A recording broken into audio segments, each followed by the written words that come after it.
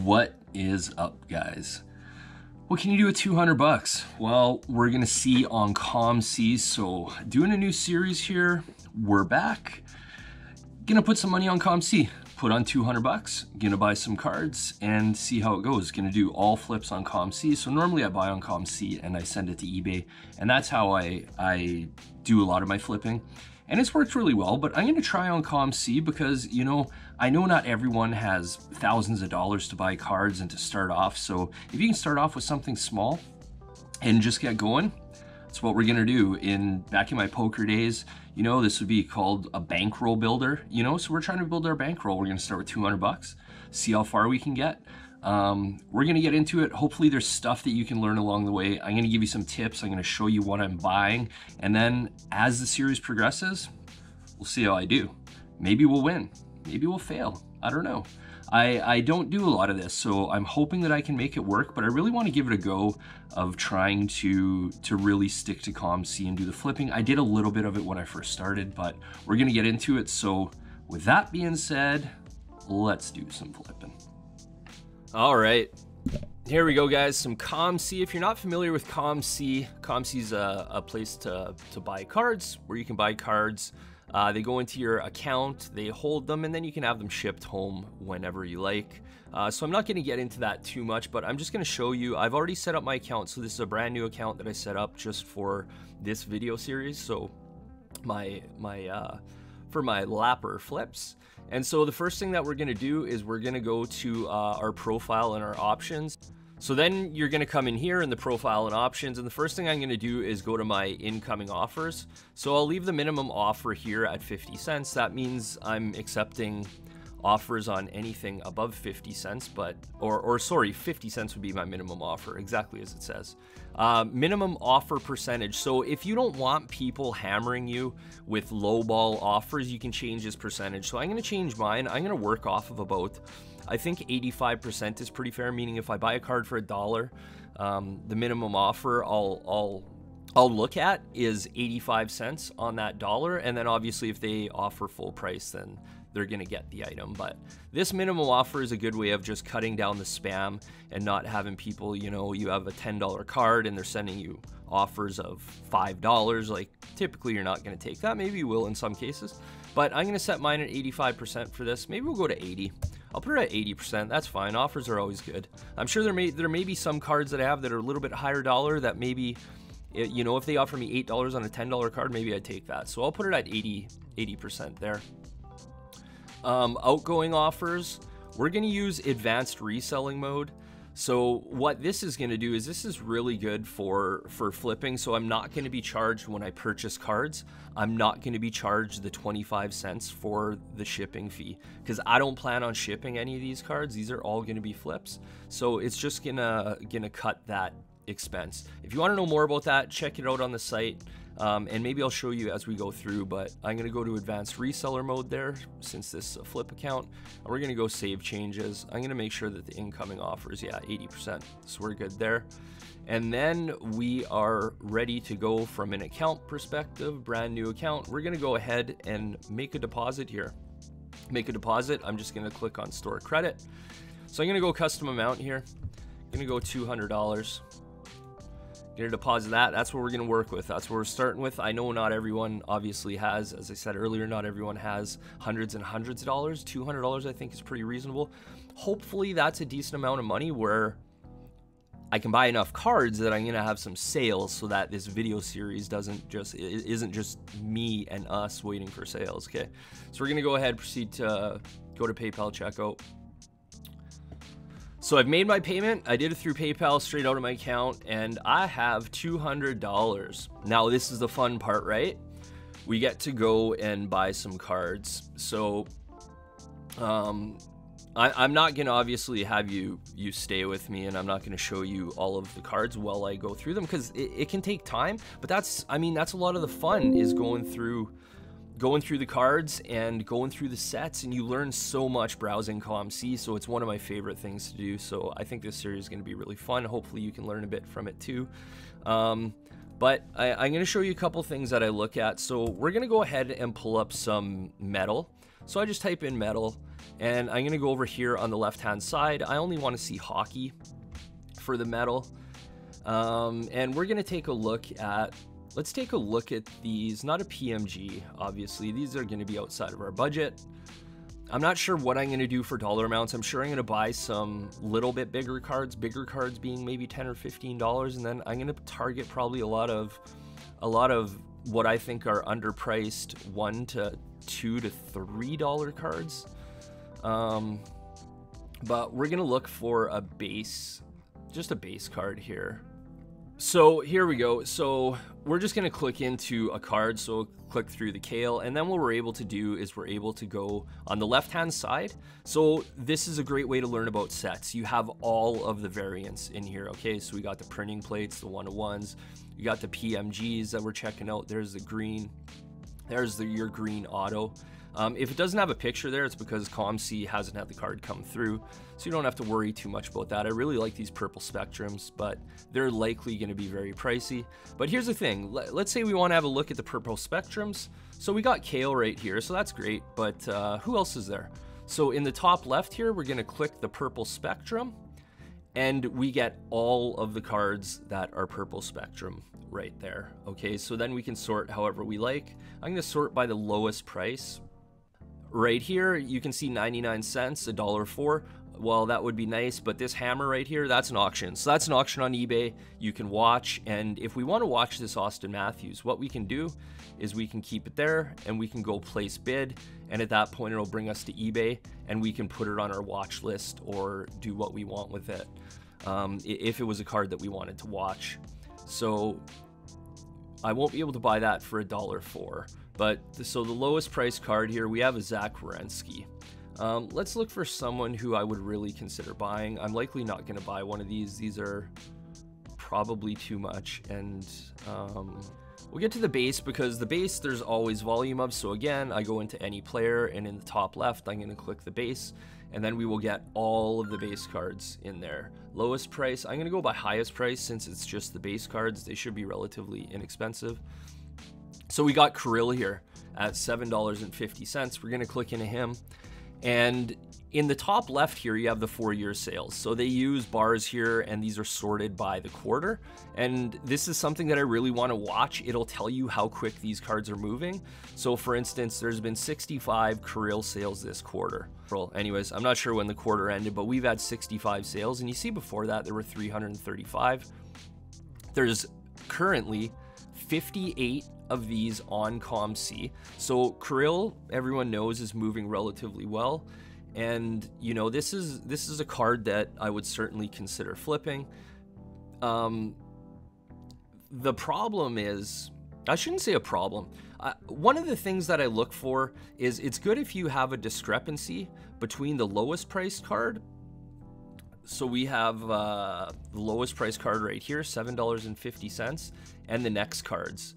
So if these were, let's say these were $4 and the next one was $8, I would consider buying both of these and then listing them both at about $7.99. I want to be the lowest bidder, and that would leave a good margin. You know, 100% margin is pretty good. And even if I ended up getting rid of it for $7 or $6, I'm still doing a 50% ROI on that flip.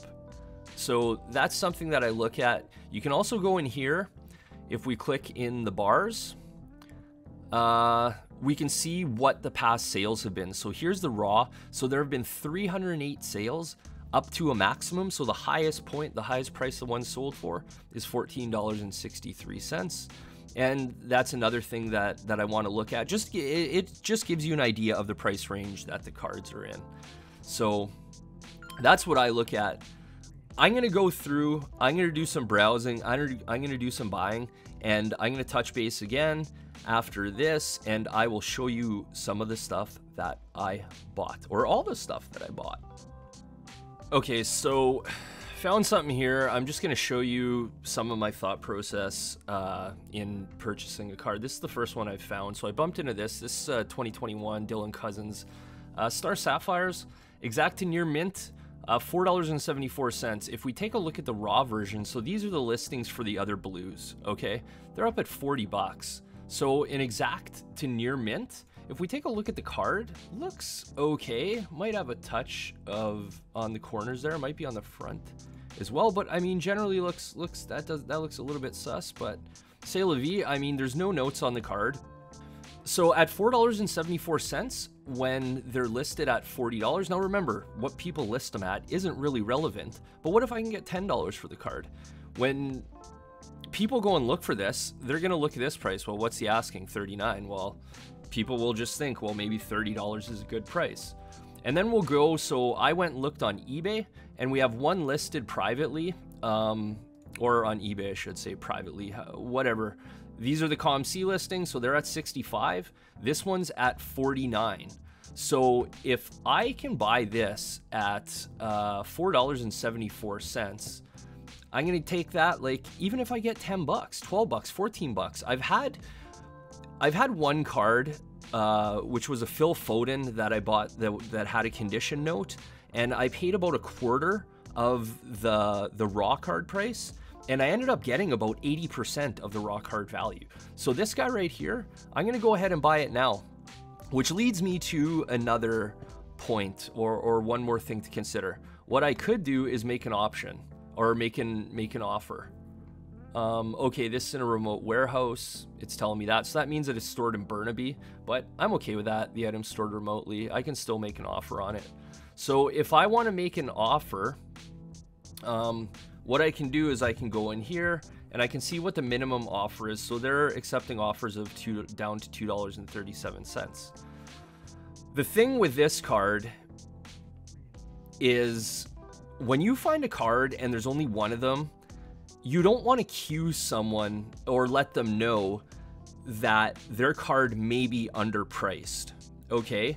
So what do I mean by that? Like, if I send an offer for $2.30 and they're like, oh God, the rest of these are listed out at $39, they might just bump it up to $18, $20. I've had it happen with cards. So if you find something that you think is a deal, or where it gives you margin, don't mess around with making offers. I'm gonna go ahead and click buy it now. I'm perfectly comfortable listing this. Maybe I'll list it up at about, you know, $19, under $20, and they'll see mine at $20 and these other ones at $40. We'll see what happens. But just a couple of tips there. So we're gonna go ahead, our first purchase here, click purchase now, and I now own this card. We'll go into my dashboard, and here we go. So my first purchase, Dylan Cousins. I just wanted to show you guys that. There might be other tips and things that come up as I search and browse, but definitely wanted to show you that. So I'm gonna keep hunting.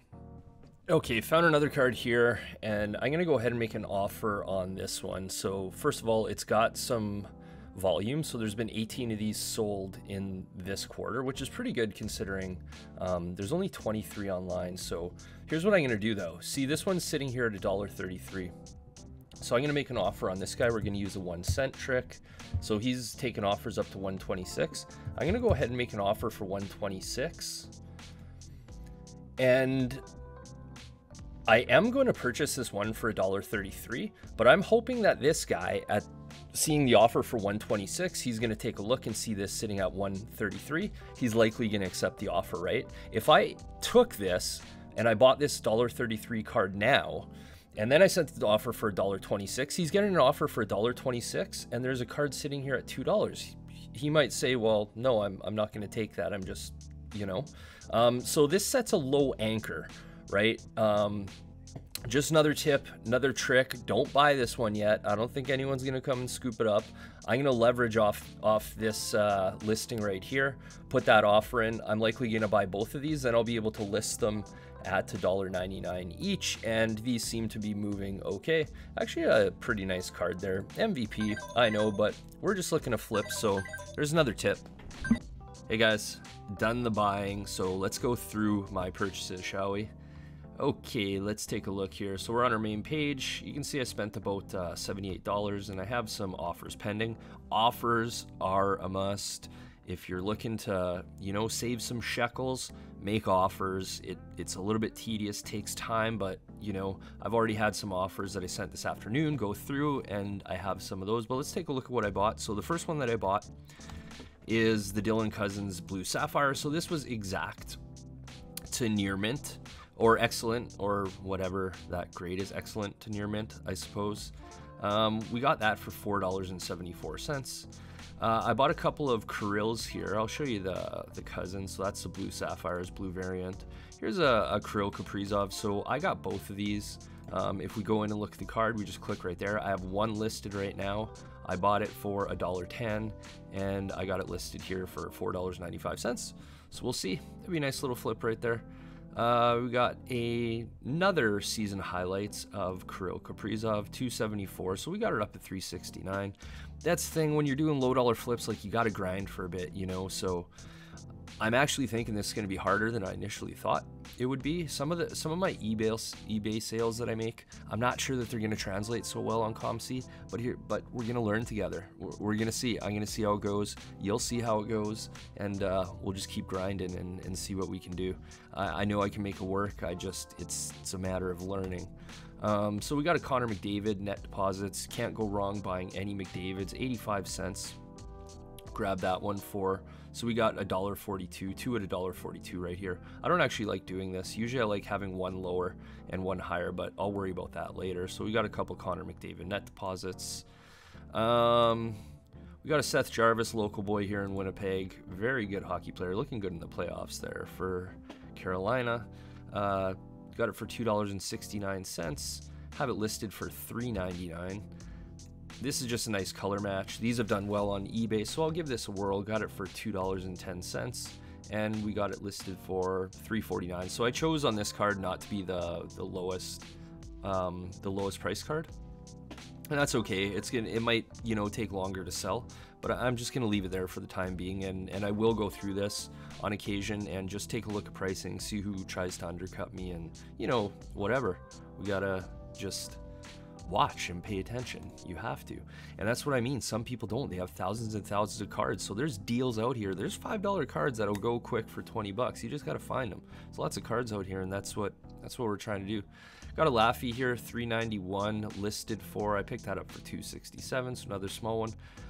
Another Kirill. I think, yeah, that's one. So I got that up at $13.60. I misclicked there. Got it for $2. Got it for $13.60. Connor McDavid's up at like 15, and again, these are just asking prices, but that would be a good one there. Another Kirill. These are base OPG, 943. I got this card for $3.95. Again, can't go wrong with McDavid. Got some rainbows here. Ended up buying two, so paid $6.83. We got them at $9.74, and then I got another one up here at $12.99. You can see. Miro Retro Blue. I don't think I listed this one as the lowest either. We'll have a look. 328. Yeah, I did, and we got it up at 673. I think a really good price for that card.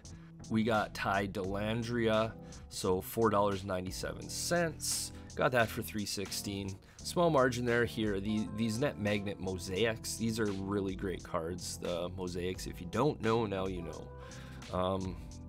Yeah, I'm not gonna go off on them, but this Johnny Gaudreau we got for 9 beans, I believe. Yeah, 9 beans, and we got it listed up at 24, which $23.24, which I think is a really good, like, fair price for that card, to be honest. $9. I think I stole that. So we'll go to the last page here. Weird card here. Austin Matthews, Upper Deck, a Canadian Tire card. Not sure. $1.70. Got it up at $2.48. Lowest card there. Here's another mosaic, another what I think was underpriced Casey Middlestat at $4.55. Got it listed at $7.99.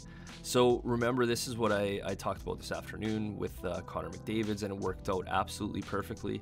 So there was a lower price card. I made an offer. The guy accepted it because he saw the lower price one.